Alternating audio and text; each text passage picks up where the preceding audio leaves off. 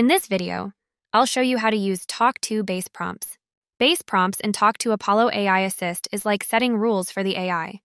Imagine them as if-then rules. The if part tells the AI what to watch for in messages, like if a user starts the chat by submitting their name and email address. The then part tells the AI what to do when it sees the if. It could be answering or saying something specific. For instance, if the user wants to order, ask them what product they're interested in, or if they need billing support, tell them to contact billingexample.com.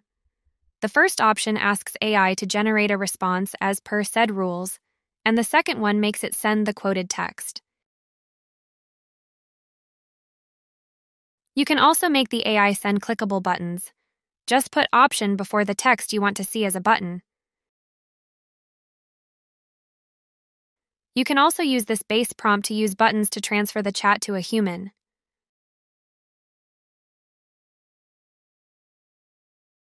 When it comes to lead capture, it is possible to configure AI to operate with little to no data source info.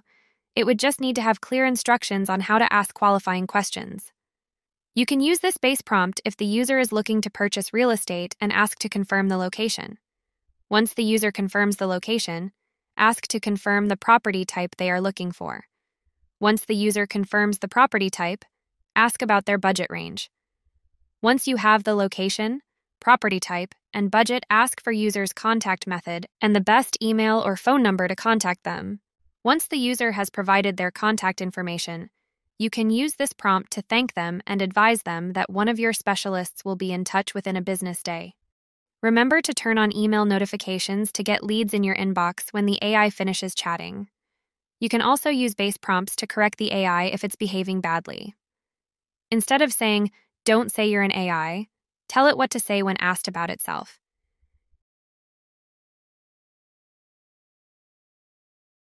For further instructions on how to use this function, please visit our community center or schedule a call with an AI Assist specialist by clicking the link in the description.